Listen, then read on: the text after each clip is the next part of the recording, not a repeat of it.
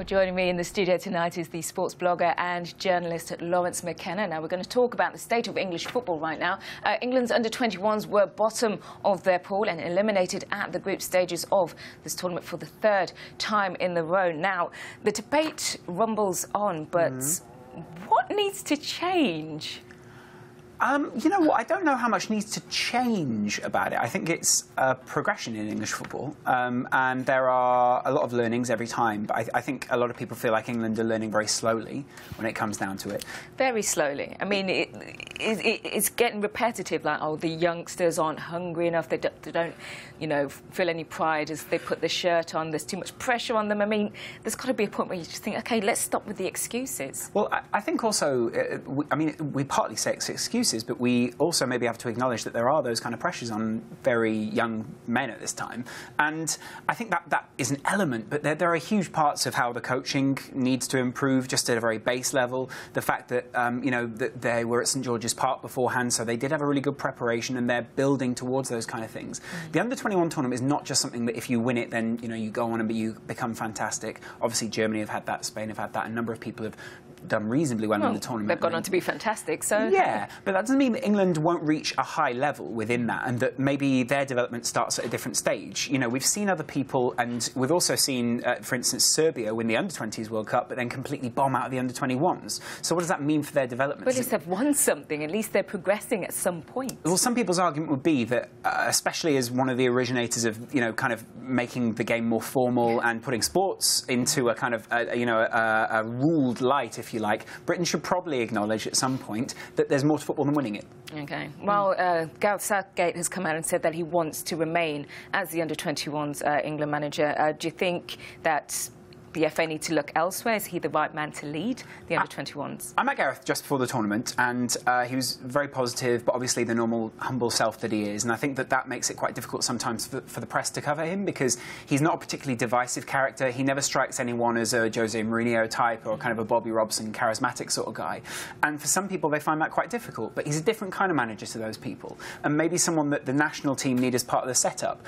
If there's another candidate, then I'd love to see what their policy would be. But at the moment, I think Gareth is leading them in a direction which at least is to develop them as footballers, develop them as a squad, and bring them through as a group of players. Even if they lose, they're still going to take something away from the tournament. And I think that's what Gareth brings to his England role. Well, how do they react to him? Like you said before, he's not a divisive character for the press.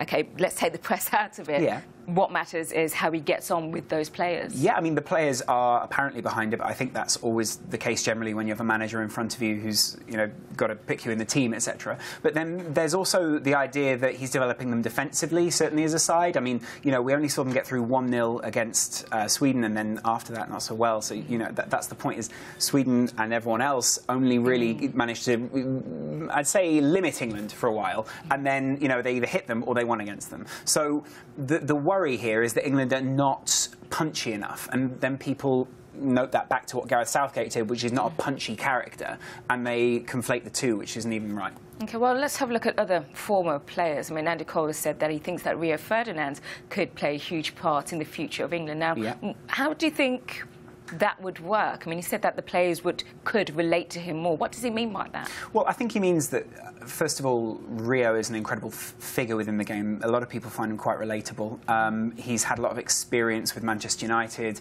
and, you know, before that as well. Certainly his development as a youngster was one which was meteoric, and there are a lot of guys in that squad that are probably going to have a similar experience.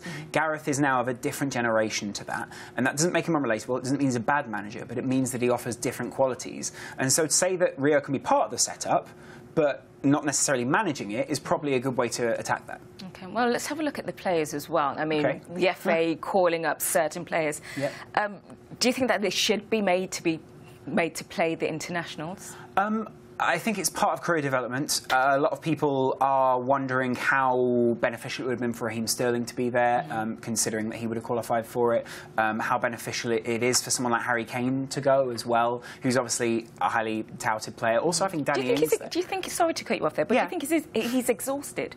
I mean, he's had to do post-season tours as well. He's played for Under-21s. He's also played for the England side as well. Yeah. It's fatigue, surely. I mean, that probably plays a part, but again, just a second ago we were talking about not making excuses for the international side, and I think as much as we're saying don't make excuses for the players, maybe don't make excuses for the people who are scheduling, the people who are taking all these different things into account, and maybe not looking into the best for what's for the players. We've got to also remember here, these players are monitored for their health all the time. They're fed exactly what they're supposed to be fed. You know, they've got everything being monitored every time they're trained. So if there is something that they'd worry about, then they'd instantly take them out of it, and they wouldn't want them to be in danger for that because they realise how important it is. We see people who develop very quickly at a young age, like Michael Owen, burn out very quickly because their bodies were pushed too far. And I think England are really conscious of that now. OK, well, another former player, Ray Wilkins, said that if Gareth had been able to pick the squad that he actually wanted, then they could have gone on to win the tournament. Now, do you agree with that statement?